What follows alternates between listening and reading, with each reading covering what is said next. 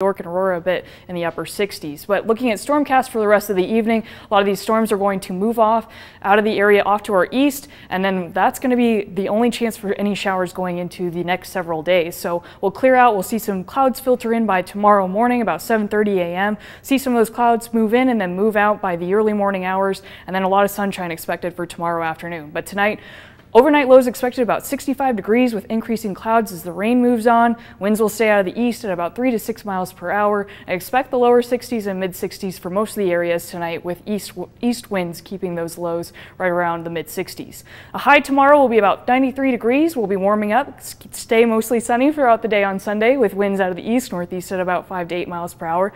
But looking at the 10-day, we can see that we are going to stay really dry for the next several days. We're going to warm up quite a bit, and then a storm chance. More rain is in the forecast. Heading into the end of next week, we have a lot more storm chances, and with that, good chance for rain with fall rolling right around the corner, and then a dry rest of the forecast for the last part of the 10-day forecast. Jessica, I keep saying it's almost like summer's giving us one more punch saying don't forget about me before fall hits. It is. I mean, I'm even thinking about it. Maybe one more chance to jump into the pool if it's still open for you. It might be a good idea to do that the next several days. Might as well.